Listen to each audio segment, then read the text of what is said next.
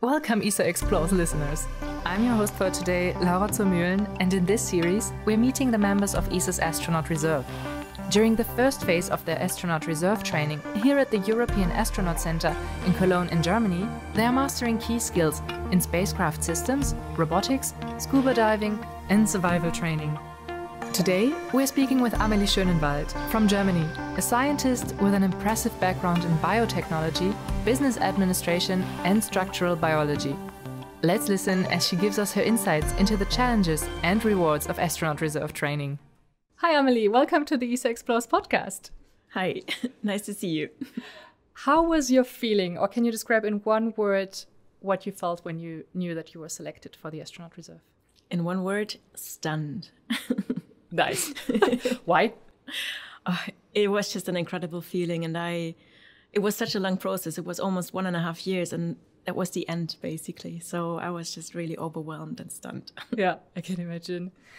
And now that you're here at the European Astronaut Centre in Cologne, how was your journey until coming here and then arriving and starting the training? You know, the funny thing is I arrived here and I haven't really been here before except for the selection, which was very, very short. But when I came here, it almost felt like coming back home because everybody was so welcoming and it was just an amazing atmosphere with everybody here, like seasoned space veterans, but also young and motivated interns. And everybody's here just to work in the space sector. And that was just truly amazing. Yeah, coming back, seeing familiar faces. Exactly. And new faces. And a lot of new faces. Nice. And what have you been training on then so far? And what was your favorite aspect? Mm-hmm. So we had a really wide range, but I had just picked two things that I really enjoyed the most. First of all, the diving. So going into the neutral buoyancy facility here at the NBF and go diving with a team that's so experienced and extremely warm. Yeah. I really enjoyed that. And warm water as well? Or 28 degrees, but okay. I don't mind even hotter water, so that's for the record. But it was warm enough to spend the dive there. Yeah. And the second thing I would like to highlight is the exercise, because it's the first time that I actually have exercise in my work schedule, and I really enjoy that. So you do exercise as well a lot outside of work? Outside of work, not so much as I can fit into my schedule, but here it's the only time I actually have it during my working hours. And I love that. Nice. And what do you need it for, the exercise here at work? So astronauts need to be very fit because spending longer times in space actually has an impact on your body.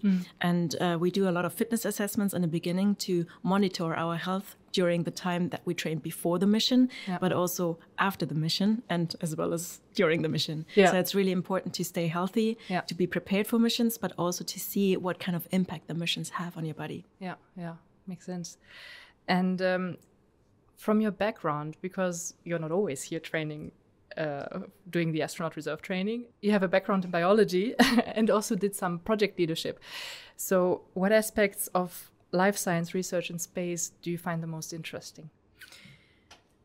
So for me, personally, the most interesting things are the ones that I have not touched yet because it's new. But going to my experience so far, my professional experience, I really enjoy everything that's been researched on the ISS, the International Space Station, that has to do with physiology and medicine, because those are the things that actually impact humans' lives the most. Yeah. And there's a lot of experiments going on with organoids. So that's a really nice model that we can use to exploit cells' behavior for human disease. Right. Can you give an example? So, for example, cancer is one of the main topics that people look at, but there's also a whole variety for other things. Yeah. And then also, you did some project leadership as well. And here as well, it's a lot about teamwork and in space as well later. What do you think is the most important when working in a team and to work and live together in space maybe one day? So I think the most important is to know yourself really well, but also to know the team before you go into a mission or before you start a project. Because before all the pressure kicks in, you have the time to get to know each other. You have the time to converse and dig deeper of what the person is about. And then when the project starts, you know exactly how to behave. And then you're also prepared for, things going wrong, for example. Yeah, or unexpected Or things. just turning harder than you expected. Yeah, yeah. And the teamwork here, how is it going? It's a dream, really. Oh. So there's two aspects that I would like to highlight. So the first one is the team with my colleagues, so the other members of the reserve. And unfortunately, it's only 5 of us. So we're the first group. So I have the chance to meet all of those, including me, 4 other, 4 other reserves. And we can spend time with each other, have fun with each other, learn with each other. But the second group will come in January, and I'm also really excited to have some more time with them. Yeah, and also they when they speak to you, they already know what's coming. So I guess exactly, we can prepare them. You can prepare, yeah. And the second aspect is not only my colleagues, but also the entire team here at the European Astronaut Centre, like you, for example, or everybody who has been involved in designing our schedules and maintaining it, and all the trainers as well. They are super motivated, and it's just really fun to spend time with these people, work with these people, and just be part of the whole team. Part of the team. Yeah, oh, that's really cool. And what training is coming up that you're also looking forward to, maybe? So there's a lot of things that are coming up, but imminent is the winter survival training, which will happen in about 2 weeks' time, and I'm extremely excited about that one. So we will spend 1 week in the mountains, and there will be snow, and it will be very cold.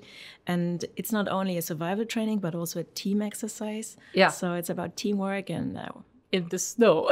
In the snow, exactly. In a very isolated area, I imagine. So yeah, the environment will be very challenging. So I'm looking forward to that. And it will be the final week of our first part of the training. Yeah. So I think it's a very nice ending to it. Yeah, yeah. Hopefully the teamwork will be great even after that then. I'm sure it's going to be fine. Yeah. Great. That sounds amazing. What's one word your friends or family would use to describe you? Energetic.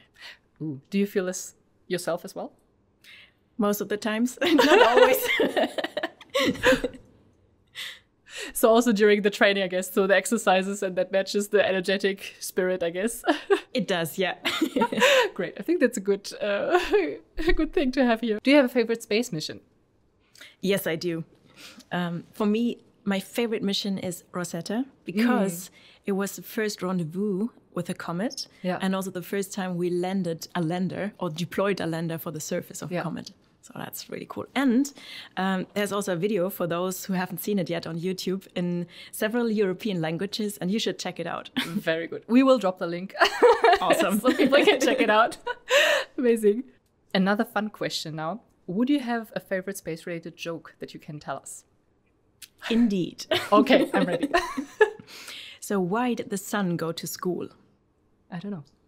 To get a little brighter. Oh, that's a good one, actually. Very nice. I will keep that in mind. Oh, so thank you so much for joining us on the podcast today, and I wish you all the best for the next part of the training, and we'll check on you again for the winter survival. Thank you so much for inviting me. Thank you. It's been fantastic to hear about all these exciting steps our members of the Astronaut Reserve are taking. If you enjoyed this episode, don't forget to subscribe and share it with anyone curious about space. Be sure to follow us and our Astronaut Reserve members on social media and visit esa.int for all the latest on our missions, training and behind-the-scenes updates. Until next time, stay tuned and keep exploring with ESA Explores.